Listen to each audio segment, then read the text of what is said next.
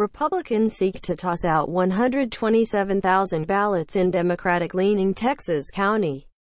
Enlarge this image toggle caption Go Nakamura. Getty Images Go Nakamura. Getty Images. Republicans in Texas have asked the courts to toss out some 127,000 early ballots cast by voters in Harris County, arguing that the votes, delivered via a drive-through in the heavily Democratic area, violate the U.S. Constitution and should be deemed invalid.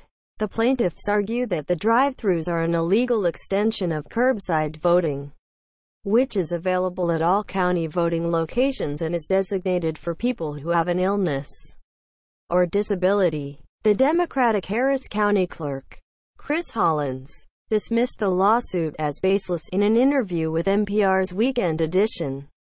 "This is simply an un-American attempt to disenfranchise voters," he said, noting that no one knows whom the ballots were cast for and that rejecting them would likely affect thousands of Republicans too. U.S. District Judge Andrew Hanen in Houston, seen as a deeply conservative federal magistrate, is set to rule over the complaint.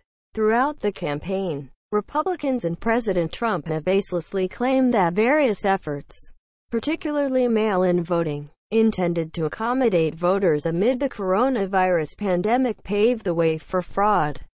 Election security experts have repeatedly said that there is no evidence of widespread voter fraud, though there are active attempts to sow disinformation among the electorate.